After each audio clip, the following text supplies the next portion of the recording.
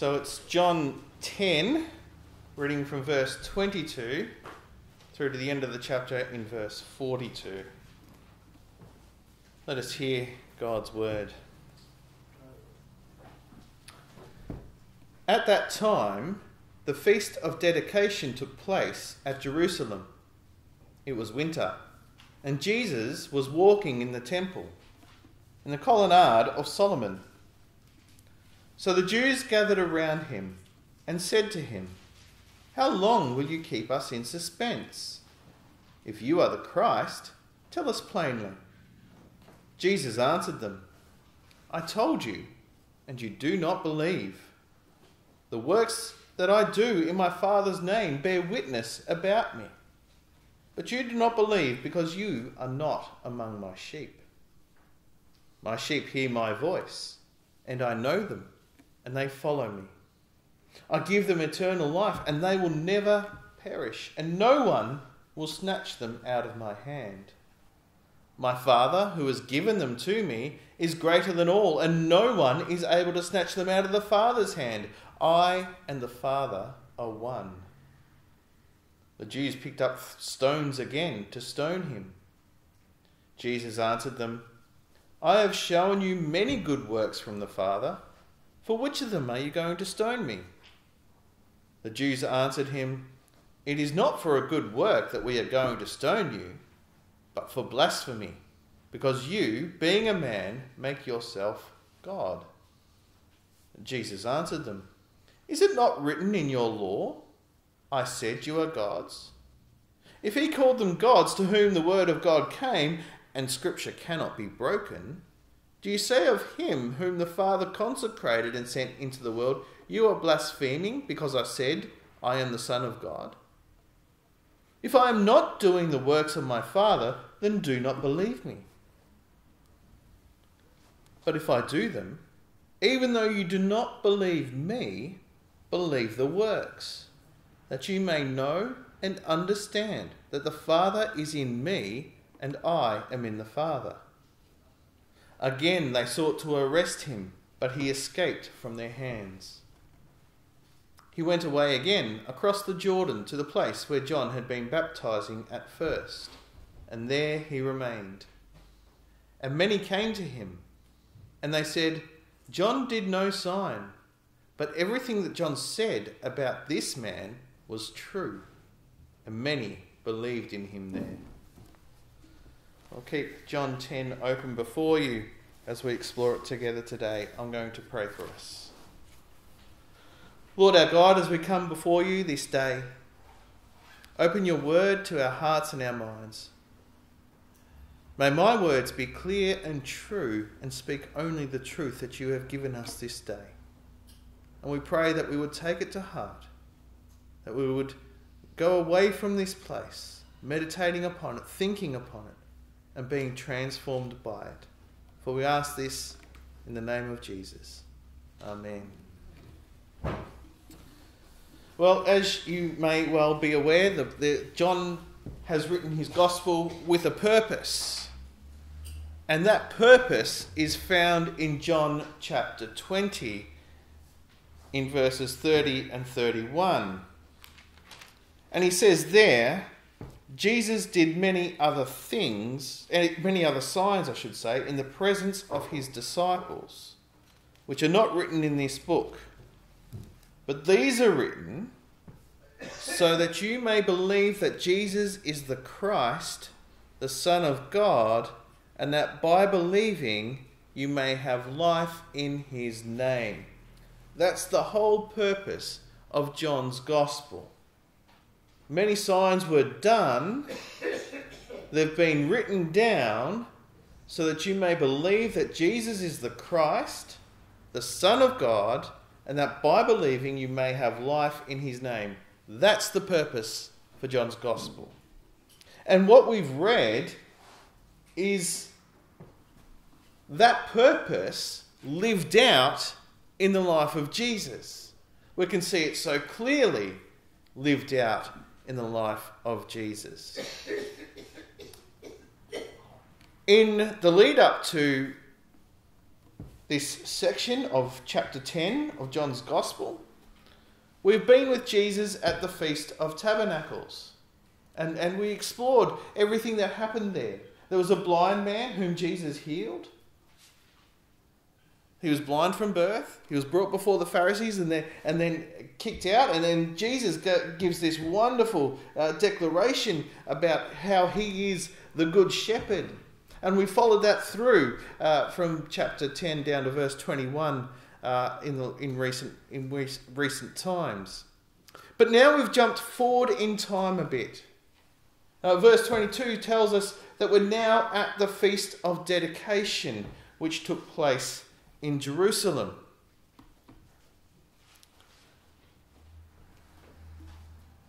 At this feast, we see the clearest declaration by Jesus about who he is.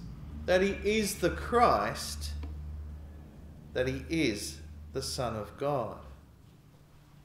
And the big question that's left hanging out in the open is, what are you going to do with Jesus if he is the Christ?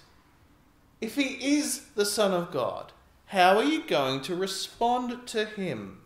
Because we see two very different reactions to Jesus. There are those who want to stone him and arrest him, and then there are those, as we read at the end of the chapter, verses 40 to 42, who believe in him. So which camp do you belong in? Because there are only two options. Well, this is our outline for understanding John 10, verses 22 to 42. We are asking and getting the answer to these questions. Is Jesus the Christ?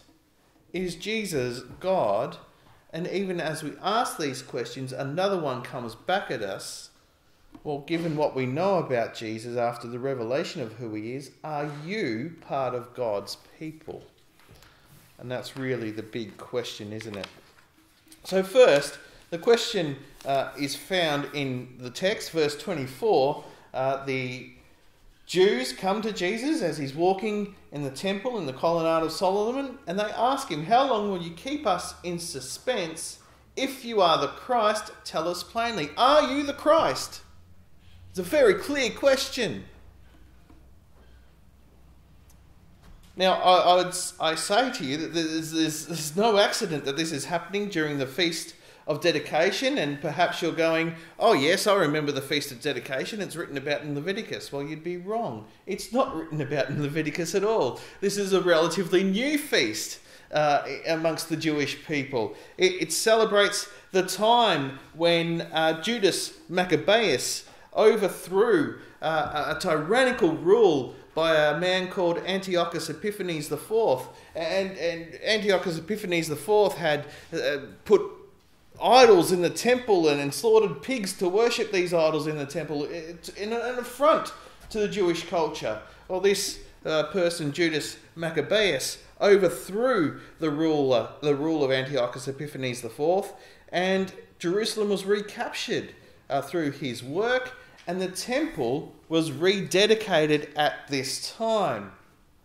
It was cleansed and rededicated. So here we are now celebrating the work of what God did through Judas Maccabeus. The rededication of the temple. It's a celebration of that time. The Feast of Dedication. It's come to us now, and it's known to us even today still as Hanukkah. That's where Hanukkah comes from. And this is where Jesus is. This is the time where he's talking about it. Now, you can imagine that when Judas Maccabeus rose up and he was leading God's people in a revolt against these rulers who were oppressing them, you can understand people thinking, "Oh, here is Judas Maccabeus, he's the Christ." And certainly there were some who thought that way. But the peace that Judas Maccabeus had won for the Jewish people fell apart quite quickly, and so did any thought that he was the Messiah. So we come to the days of Jesus, and hope springs eternal. We're at the Feast of Dedication. Are you the Christ? Are you the one who's going to lead us in revolt against this Roman rulers who have taken over our lives. Well, what does Jesus say in response? Well, he says, first, I have told you and you do not believe. Now, you might be flipping through John and going through, well, hang on, where did Jesus say it clearly and plainly? I am the Messiah, I am the Christ, follow me. Well, you won't find it in the book of John. If he had told them as explicitly as that, these Jews would have misunderstood him. They would have pegged him as Judas Maccabeus Mark II. They would have thought, here is the next warrior king. Here is the one who's going to lead us in revolt against the Roman rulers. He's going to overthrow them. He's going to take back Israel. He's going to reunite the kingdom. And he's going to be our mighty warrior king with a victory that would last over the Romans. Oh, that's not what Jesus means. In fact, he tells them what he means. He says, the works I do in my Father's name bear witness about me. Well, Jesus has told them their problem. You're looking for someone who's going to do these mighty works of revolt, of uprising, of war. He's gone, that's not what I've come to do. Look at the works that I've done. Look at the things that I've done. And that includes his miracles. It includes his teachings. It's not just his miracles, it's his teachings as well. And he's saying to them, look at it. What do they say? What do they reveal to you about what I have done? The blind see, the lame walk. What does that tell you about who I am? What does that tell you about my role as Christ? Do I have power? Do I have authority?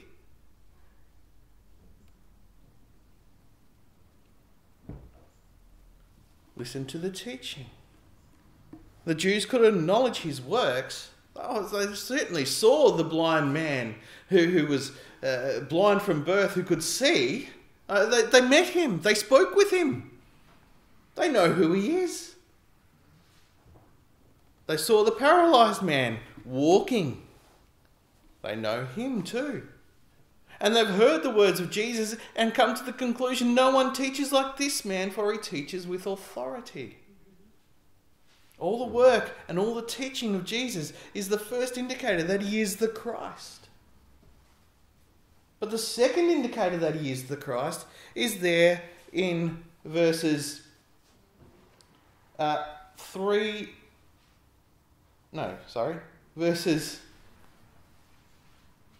27 through to verse 30. I am the Christ, I have a people. See, when this word Christ or Messiah is spoken of, it brings up images of a king like King David. What does a king need in order to rule effectively? Well, he needs a people. He needs to have authority and power, and Jesus has shown he has authority and power. But he also needs a people who will listen to him, who will follow him. And Jesus says, I have a people. That's what he says. He says, my sheep hear my voice, and I know them, and they follow me. My Father gave them to me. Jesus has a people. He has authority and power, and he has a people who he will lead and whom he will rule over. These Jews were looking for a mighty warrior king. But what they've got is a mighty king. Yes, he's going to overthrow his people's enemies, but those enemies are not the Roman Empire. Those enemies are the enemies of sin and Satan and death.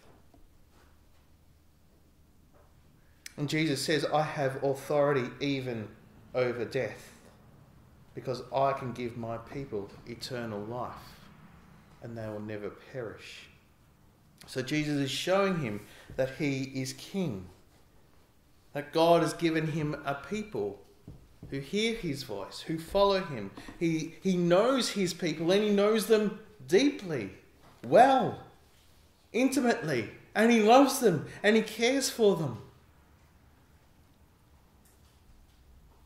But even more than that, he will protect them. No one can take them away from him. Did you see that? My sheep hear my voice, I know them, they follow me, I give them eternal life, they will never perish, and no one will snatch them out of my hand. No one will snatch them out of my hand.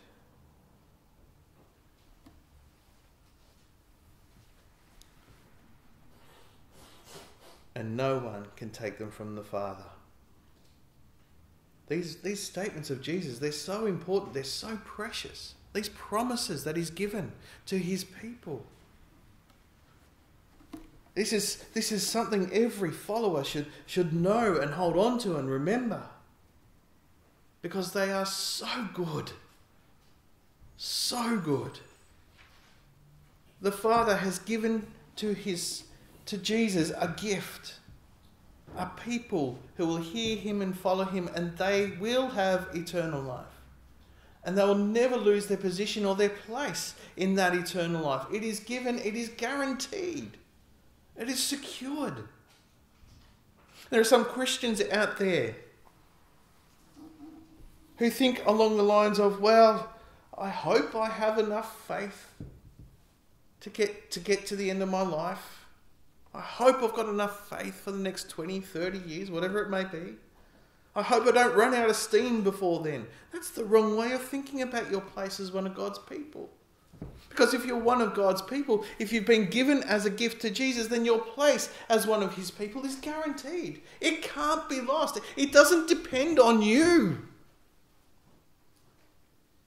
It is God who has loved you. It is God who has given you to his Son. On the other hand, there are some people, and maybe even some of them who call themselves Christian, who think, oh, how lucky is God to have me as one of his believers. How lucky is Jesus to have me following him. Or maybe they're not followers of Jesus yet and they think, well, how lucky would Jesus be to have me following him? Well, that's the wrong way to think about it, isn't it? All those who listen to Jesus, who follow Jesus, were given to Jesus as a gift to Jesus by the Father. We are not a gift. We ourselves are not the ones who give ourselves to Jesus. The Father gives us to Jesus. Well, Jesus closes his response to this question about being Christ in verse 30, saying, I and the Father are one. Now, I don't want to stretch this statement too far beyond what Jesus meant to say in the context of what he said here, because it may not be an all-encompassing theological statement declaring that Jesus and the Father are one in being, as the creeds put it. Although that is a true statement, I think here, in the context of what Jesus is saying, is that he and the Father are of one mind and one will in relation to the people that the Father has given to Jesus. They are secure, they will have eternal life, and they cannot be taken from him. Me and my Father are of one mind regarding the people that God has given me. So what's the answer then that Jesus brings to this question when they ask him, are you the Christ? Well, Jesus says, look at the works that I have done in my Father's name. Look at how the Father has created for me a people. Look how they hear me. Look how they follow me. Look how I give them eternal life. Look how I protect them and ensure that nobody, no matter how big their army, can take them from me. Look at how the Father and I are of one mind concerning my people. Is Jesus the Christ? Well, the Father seems to think so. and of a far higher quality than what the Jews were expecting, with an eternal reign that cannot be overturned. Is Jesus the Christ? The answer is yes. And if there's any doubt about what the Jews understood by Jesus' use of the term Father, when he says, I and the Father are one, have a look at what happens in verse 31. What do the Jews do? They pick up stones to stone him. They understood what he was saying, and the reason that they picked up these stones to stone him is that they say in verse 33, you being a man, make yourself God. Well, let's ask that question then. Is Jesus God? When the Jews first pick up these stones, Jesus forestalls them in verse 32 by asking them the question, hang on, I've shown you many good works from the Father, for which of them are you going to stone me? It seems that these Jews are confused. On one hand, they say, we want you to tell us whether you are the Christ. Are you the Christ? Are you the one who is like David, close to God, a friend of God, the way David was? On the other hand, don't you dare make yourself God. So they're very confused. And Jesus says to them, well, I've shown you many good works. Think back through them. Is there anything that I've done amongst you that could have come from any other source than God himself? Just think back upon it. Who else could multiply many loaves of bread to feed a multitude of people? Who else could tell a paralysed man to get up and walk? Who else could open the eyes of a blind man who was blind from birth? Think back through it. These are the many good works from my Father which I have done. For which of them will you stone me? They have to be from God. I remember being on a train once, crowded peak hour train, coming home from work. Managed to get a seat. And there was another guy about the same age as me. He sat down beside me and he started talking to me. And he's telling me all about how some preacher has been going around places in Africa, healing people, making limbs grow back, opening up the ears of the deaf and making eyes to see. And I thought, hang on a second. There was no evidence of this. It was just anecdotal. And I thought, well, I don't doubt the power of God to do these things, but it is the power of God that does these things. And he did it through Jesus. And we haven't seen it happen again for over 2,000 years. Not in the same magnitude. Why? Because no one has the power of Jesus. He's the unique Son of God, showed in his works and through his power. Yes, through the apostles in the early church, some of these things happened, but in whose name did they happen? It was in the name of Jesus. It was the power of the Spirit working in them, through them, to point them to Jesus as the Son of God. There was nothing in Jesus' public ministry that even these Jews could point to and say, we've got you, Jesus. We know that you haven't always done good works, because do you remember that time when you knocked down the old lady and stole her purse? They can't point to anything like that in the life of Jesus. Any time where he's done something that was against the will of God. They can't point to anything. And we see that in his trial before them as he comes to, and we'll be exploring this later on this week, won't we? We will see that there was nothing they could pin on him that was deserving of death. And then Jesus goes to calm them down and he says, well, hang on a second. Didn't the scripture call you sons of God? And he draws their attention to Psalm 82. And he says there, and we're going to look at it, he says,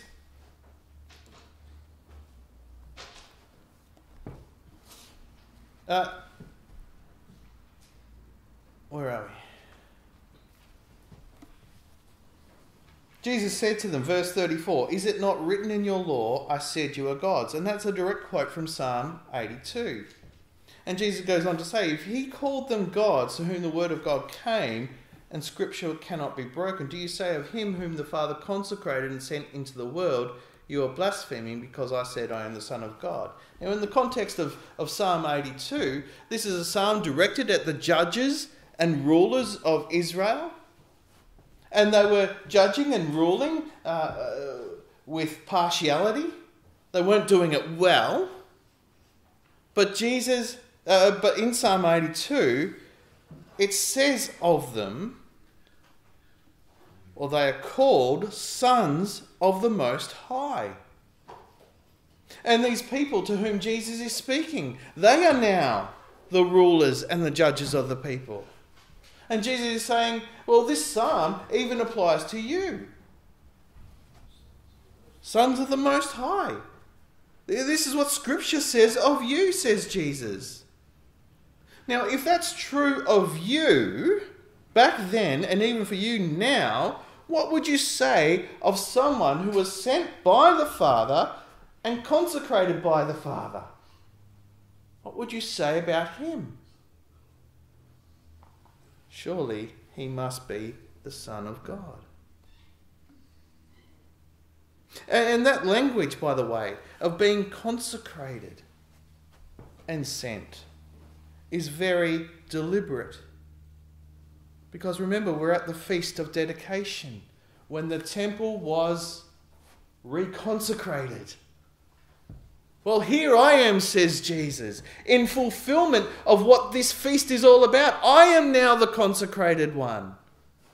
You don't come through the temple to the Father anymore. You come through me. I am the one who has been sent. I am the consecrated one. And he then gives the Jews a litmus test. He says, look, if you don't believe me and what I tell you, look at the works that I have done. What do they say about me? Believe the works that you may understand that the Father is in me and I am in the Father. Now these Jews are put in a difficult place, aren't they? When I was in the early years of high school, I was hopelessly inept at doing my homework. I just didn't want to do it most of the time. Or I'd forget about it. And I'd endlessly be getting in trouble for it. So I'd start lying about it. I've left my homework at home. What was a favourite of mine? Another one was, I've locked my keys in my locker and I can't get to it. It's in there. I've done it. But I just can't get to it. Well, on one occasion, my English teacher, who happened to be the year level coordinator, called my bluff. And she went to her office. She came back with the bolt cutters. She snapped off the lock on my locker. And lo and behold, there was my homework completed and ready to be handed in. The one time I'd actually done it. But this is the problem the Jews are facing with Jesus. I am the Son of God. Well, we don't like blasphemy. God has told us that it's not right to blaspheme his name. And so they're very zealous about that. But what if it's true? What if it's true? What if on this one occasion, this one man, this is the truth? And that's the problem they face. Well, Jesus' response is, look at what I've done. Measure what I've said. If it looks like that these are the works and the words of God, then be careful before you go throwing blasphemy charges at me. And in all of this, Jesus says, well, what does Jesus say the Father says about him? Well, he called you leaders and judges, sons of the Most High. I am the Son of God.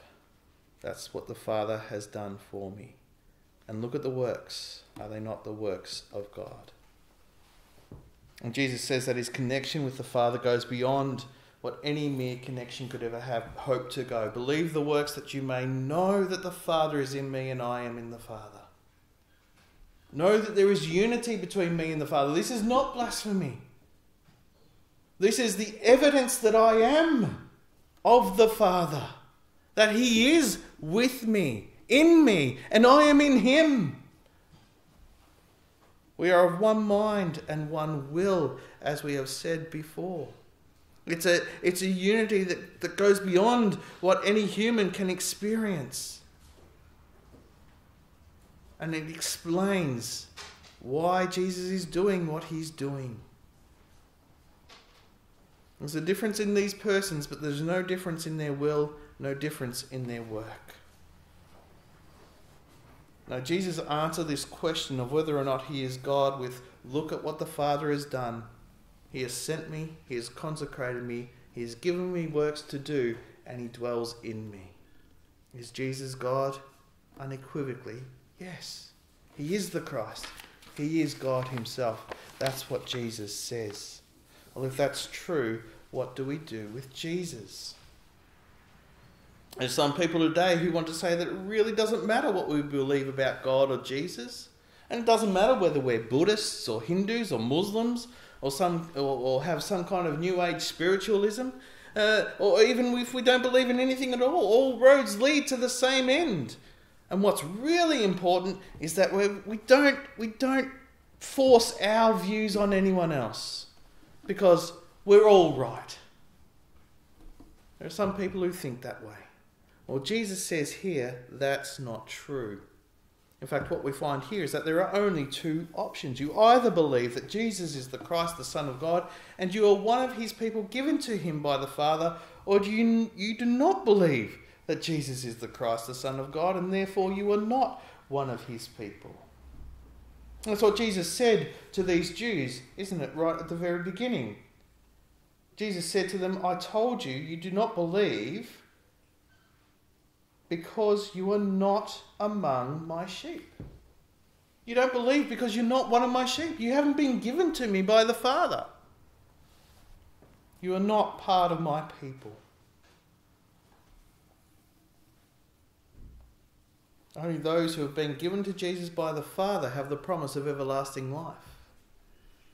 Only those who are given to Jesus by the Father have the promise of never being snatched away from him. These Jews that have been answering Jesus are of those who have said, we don't want you. They pick up stones to stone him. They try and arrest him. We don't want you. And therefore they are not part of Jesus' people. And I wonder if there's someone who has this mindset of all roads lead to the one place. If Jesus were to stand amongst them in all his glory and was to say to them, I am the Son of God, I am the Christ, see me, hear my words, everything in the Bible about me is true, whether they would still find some excuse to refuse him and reject him. Well, I hope that's not us. I hope there's no one here who would reject Jesus' claims that he is the Christ, that he is God. Well, certainly that is the case for some people. Look at verses 40 to 42. When Jesus gets over to the other side of the Jordan where John the Baptist had been baptizing, many came to Jesus and they said, John did no sign, but everything John said about this man was true, and many believed in him there. Well, maybe that ought to be us. And what did John the Baptist say? Well, in John 1:34, John the Baptist said, I have seen and bore witness that this is the Son of God. In John 3:28, he said, I am not the Christ, but I've been sent before him. In verse 31 of John 3, John the Baptist said, he whom God has sent utters the words of God. And coupled with all the works that Jesus has done, these people on the other side of the Jordan believed in Jesus there. They knew him as the Christ. They knew him as the Son of God. What makes the difference? Well, if we to understand what Jesus said, it is that the Father has given them to Jesus. And it's shown when they listen to him and they follow him and they believe him. And therefore they will receive everlasting life and security because they are held firm by the Father and the Son. Well, do you believe that Jesus is the Christ, the Son of God? Do you believe that? then you are one of his people. And praise God for it. You are a gift of the Father to him. Now hear his voice. Follow him. Listen to him. And pray that you would do so more and more, because your eternal life is secured and cannot be taken away. And praise God for his love and his care and his protection more and more, because you are forever held in his hand and you cannot be snatched away. Cannot be snatched away. That is the promise of Jesus. Well, I'm going to pray for us. Will you pray with me? Heavenly Father, we thank you for your word to us, that it reveals to us that Jesus is the Christ, that he is the Son of God, and that you have given by your grace us into his hand so that we might believe who he is, and that we might have the promise of eternal life secured for us, and that we might be ever held in your hand, never to be taken away. And so now work in us to help us to hear Jesus more clearly, to obey him, to follow him, to honour him, to live for him, that others too may come to know and see Jesus even as we have. O Lord our God, we thank you and praise you that you have done this work in us through your Spirit, and we pray that you would help us to grow in the understanding and the work that you have for us to do. We ask these things in Jesus' name. Amen. We're going to sing once more. This time we're singing from 579 in Rejoice. I know not why God's wondrous grace to me he has made known. 579.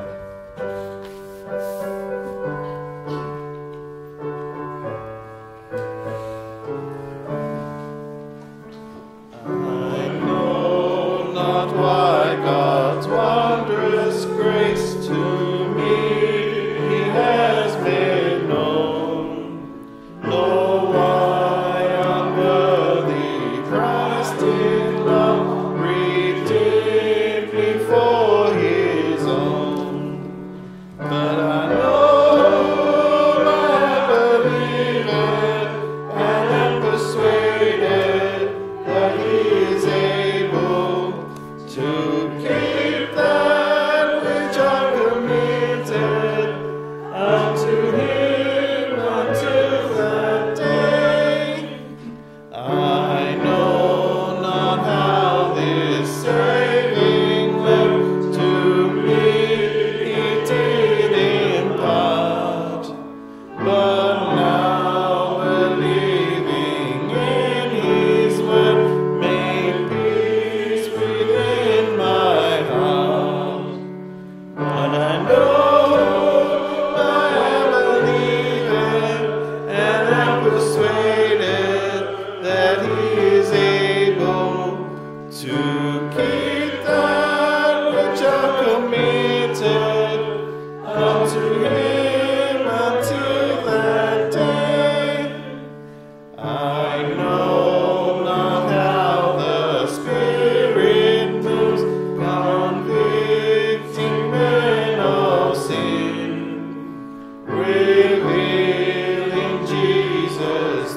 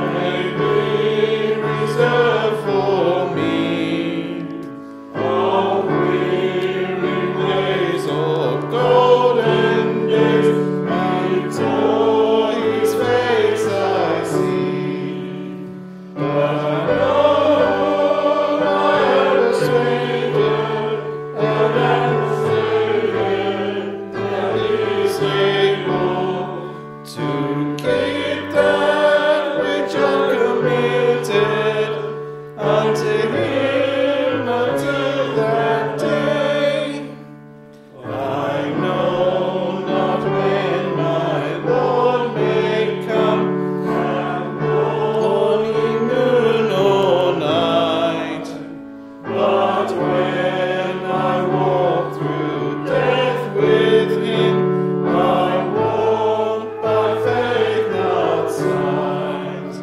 But I know whom I believe in, and am persuaded that he is able to keep that which I committed unto him until that day. Let us hear God's blessing as we close out our time together. And now may the grace of the Lord Jesus Christ and the love of God the Father and the fellowship of the Holy Spirit remain and be with you all. And God's people said, Amen.